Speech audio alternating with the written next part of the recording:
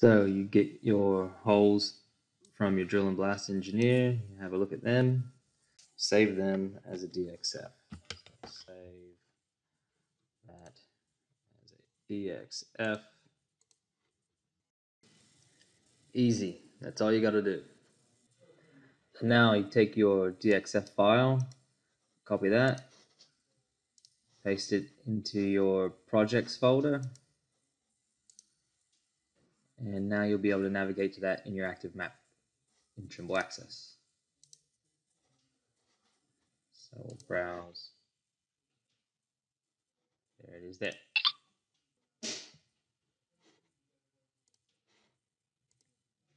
And there you have it. Okay, now it's going to be real easy. We're going to take that layer that we did. We want to make sure that it's an active layer. So now that it's an active layer, all we've got to do to make it an active layer is click it until the box comes around it.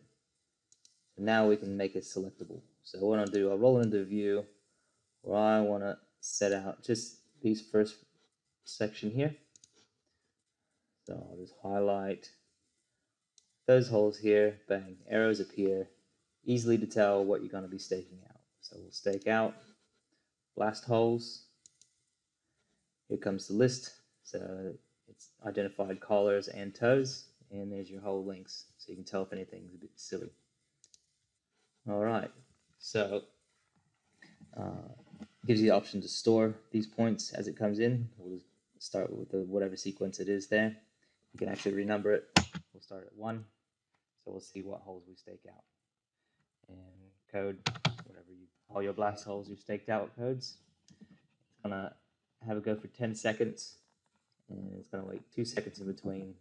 It's gonna pretty much start one right away at 1 second. So we'll click next, and it's going to the target now. First color. Observation start point. On to the next one. And you can pause any time and have a look, or you can keep running. Observation start point. So I'll have a look. Observation start point. Nice and close.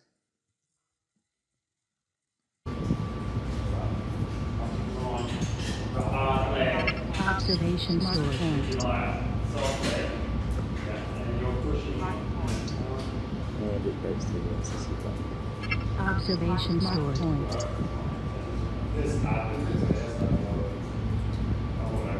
This is the real power. All you have to do is highlight those Observation start point. have them loaded as a DXF, and that's all you need to do. Observation start point.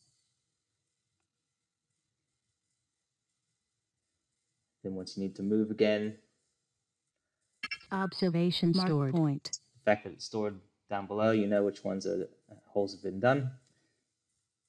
You can just highlight again. Observation start point.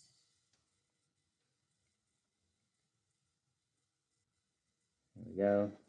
10 holes. Observation start point. Let you know if anything was skipped. And that's how easy it is. Alternatively, what you can do is you can load up your collars and call them separate names. So if I rename my collar 23.1 and 23.2, 0.1 is the collar, 0.2 is the toe.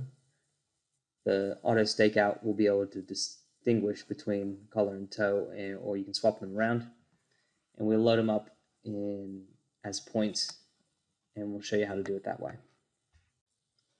Okay, so you go to your job, you want to import your points that you've got there. So here's my setout string, and accept. Imported 28 points. Done. Open my job. There they are there. I want to turn the DXF on. I can turn the DXF on to see them as well. There they are. See how it all matches up. Alright, so with holes in Auto Stakeout, set up my blast holes, And I just nominate 0.1 as my color, 0.2 is the toe. Suffix, you could do it either by prefix or suffix. Suffix is easier for me. Go to next. So it identifies 0.1 as a color hole, 0.2 similar hole lengths as before. All right, off we go. I can nominate my storage point again. We'll just call it something random. 5. Lines of code, and same as before. Next. Off it goes. Observation stored. Point. So it's just more doing the same thing, except you can see your holes numbered. Observation stored. You can see that the number stores over top of it. It's a bit messier than doing it via the DXF way, but it still does the same job. Observation stored. Point.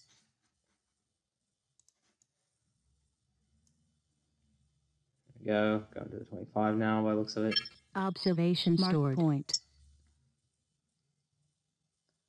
Oh, yep, 26. Observation stored. Point. And it cycles through just like it would the others. Hole 27. Observation stored. Point. And so there's two ways of doing it. DXF, Observation stored. highlighting it, or you load it by collars and toes. Just other ways of getting the job done. Observation stored. Point. And if you'd like to know more about the Blastholes and Auto Stakeout, contact us at sales@hlgs.com.au and we can help sort you out. Thanks.